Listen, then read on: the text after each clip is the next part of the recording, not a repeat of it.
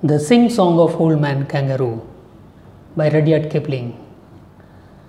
Not always was the kangaroo as now we to behold him, but a different animal with 4 short legs. He was grey and he was woolly and his pride was inordinate. He danced on an outcrop in the middle of Australia, and he went to the little god Na. He went to Na at 6 before breakfast, saying, "Make me different from all other animals by 5 this afternoon." Up jumped Na from his seat on the sandbed and shouted, "Go away!"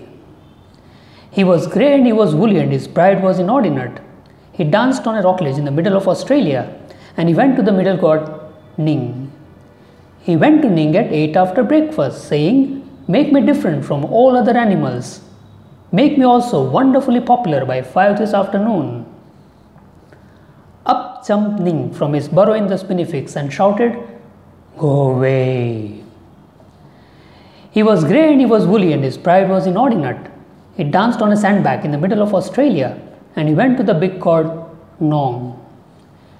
He went to Nong at 10 before dinner time, saying, "Make me different from all other animals. Make me popular and wonderfully run after by 5 this afternoon." Up jumped Nong from his seat. Up jumped Nong from his bath in the salt pan and shouted, "Yes, I will."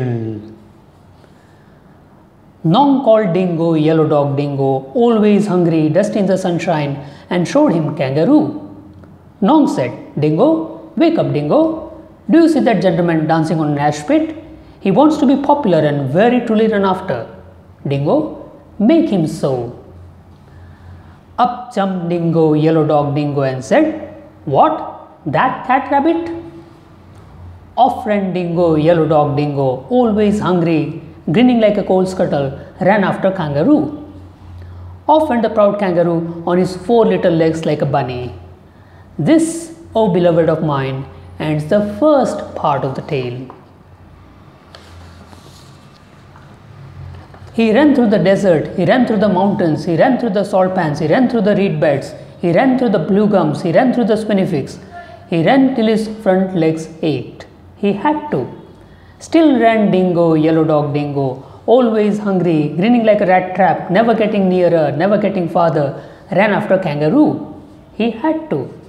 Still ran kangaroo, old man kangaroo. He ran through the tight trees, he ran through the mulga, he ran through the long grass, he ran through the short grass, he ran through the tropics of Capricorn and Cancer. He ran till his hind legs ached. He had to. Still ran Dingo, yellow dog Dingo, hungrier and hungrier, grinning like a horse collar, never getting nearer, never getting farther, and they came to the Wolgong River. Now there wasn't any bridge and there wasn't any ferry boat, and kangaroo didn't know how to get over. So he stood on his legs and hopped. He had to. He hopped through the flinders, he hopped through the cinders, he hopped through the deserts in the middle of Australia. He hopped like a kangaroo. First he hopped 1 yard, then he hopped 3 yards, then he hopped 5 yards, his legs growing stronger, his legs growing longer. He hadn't any time for rest or refreshment, and he wanted them very much. Still ran Dingo, yellow dog Dingo, very much bewildered, very much hungry, and wondering what in the world or out of it made old man kangaroo hop. For he hopped like a cricket, like a pea in a saucepan, or a new rubber ball on a nursery floor. He had to. He tucked up his front legs, he hopped on his hind legs, he stuck out his tail for a balance weight behind him, and he hopped through the darling downs. He had to.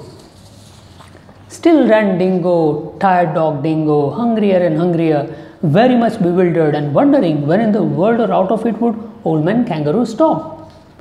Then came Nong from his bath in the salt pans and said, "It's 5 o'clock.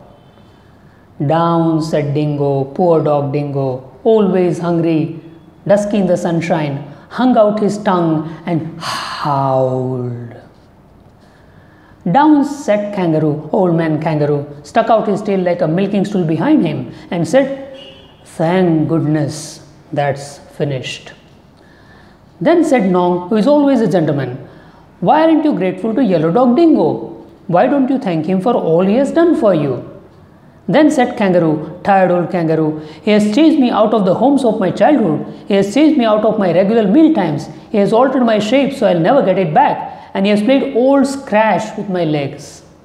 Then said Nong, perhaps I am mistaken. But didn't you ask me to make you different from all other animals, as well as to make you very truly sought after? And now it is 5 o'clock. Yes, said kangaroo, I wish that I hadn't. I thought you would do it by charms and incantations, but this is a practical joke. Joke? Said Nong from his bath in the blue gums. Say that again and I'll whistle up Dingo and run your hind legs off. No, said the kangaroo, I must apologize.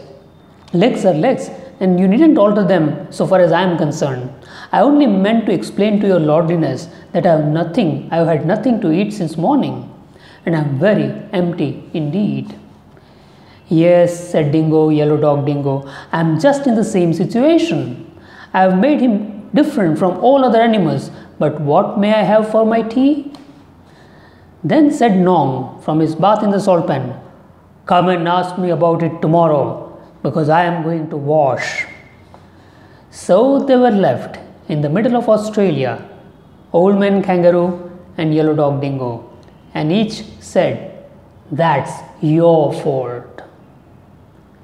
Thank you very much. I am Dharmendra Sheth from Surat.